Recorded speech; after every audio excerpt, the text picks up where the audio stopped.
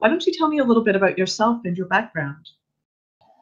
Sure. I'm what we could say a researcher in action. So I did a postdoc in Chicago on self-determination of indigenous peoples, and since quite a while now, I'm working on indigenous issues within the industry. It used to be with the construction industry. Now it's a bit more with mining and energy kind of industry. And most of my research are on not research but actions and projects are on indigenous peoples, and mainly the integration, the inclusion of indigenous peoples into project development, and could be in the south and in the north of Quebec and Canada.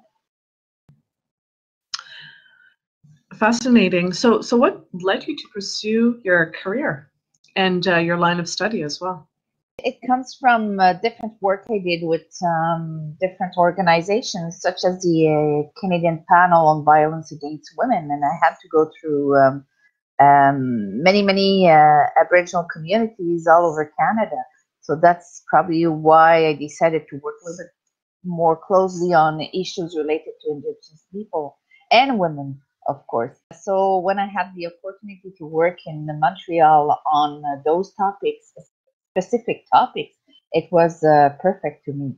And making sure that Indigenous people are included in projects where most of the projects are on resource territory, then it makes sense to make sure that they are part of the project.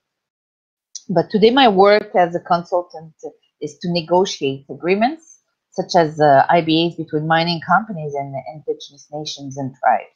And of course, in all those agreements, I have the chance to make sure that other groups, such as women, Indigenous women, are well involved, and the youth also into the development of anything related to the development of their territories. To that point, can you discuss the evolving relationship between Indigenous people, Indigenous women, youth, and mining projects? And what are some of the challenges, perhaps past and present, and what are some of the successes that you've seen so far? Well, the transformation is happening since at least the beginning of the 90s. And I must say that it started slow. But one of the major events was the judgment of the Supreme Court on the Ida and Taku rivers on the obligation to consult and accommodate Indigenous peoples. So we saw since that judgment, and so in 2004, major increase in agreements, MOU, IBAs between companies and Indigenous peoples. Of course, the relationship is much better than we think now. There's no choice since they are on resource land territories. I would say that Indigenous people that have a major territory have a good bargaining power with companies and mining companies. But at the same time, I would say that mining companies have also, if it's well planned in advance, they will have access to a great Indigenous workforce, which is very important for mining companies those days.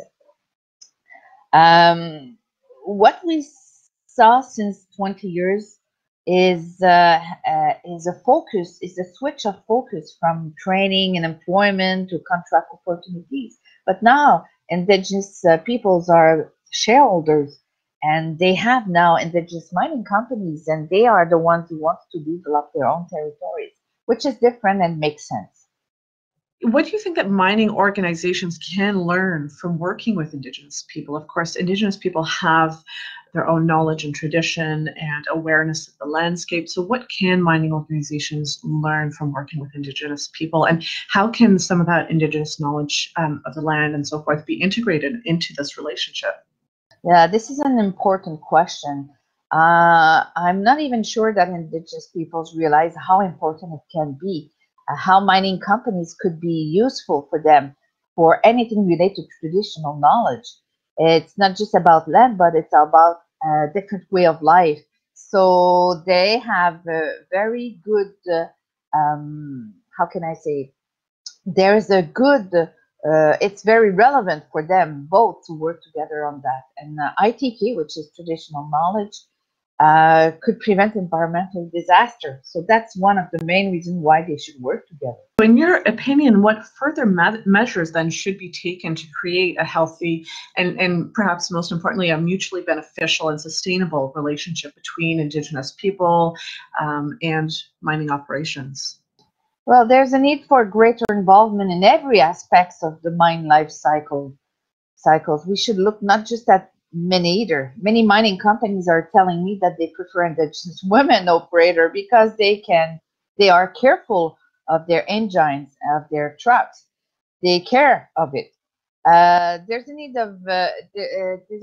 for a vision and a plan. It has to start at the first stage of the project. So as soon as they get involved with Indigenous companies, better they will develop a good process for their own development of a mining site. Of course, you also need to manage the expectations from Indigenous community, and to do that, making sure that Indigenous are involved since the beginning, they will know what they need to do in order to be involved, fully involved in the project. As you may know, there is a focus on integrating Indigenous concerns and teachings and elaborating this conversation in the CIM convention program. In your opinion, why is that important that these conversations happen? If we have content that interests them, and we will have content that interests them if we get something very relevant for them. It's like the chicken and egg challenge. You need to make sure that they are there, but they will be there only if they see that it is relevant for them. So I think it's easier for CIM to start the conversation and getting some interest people that work already on the field, and then we can after that look at finding Indigenous interest and making sure that Indigenous members are becoming involved more and more with CIM. Indigenous that will come in the conference also need to be able to compare and get leading practices within the industry.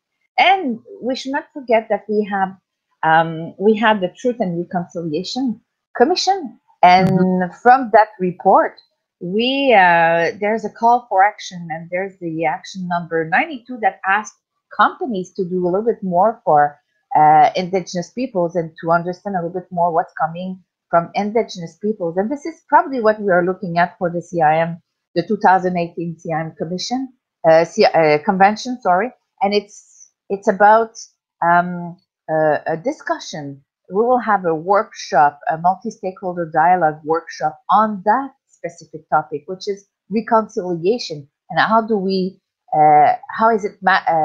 can work on that reconciliation.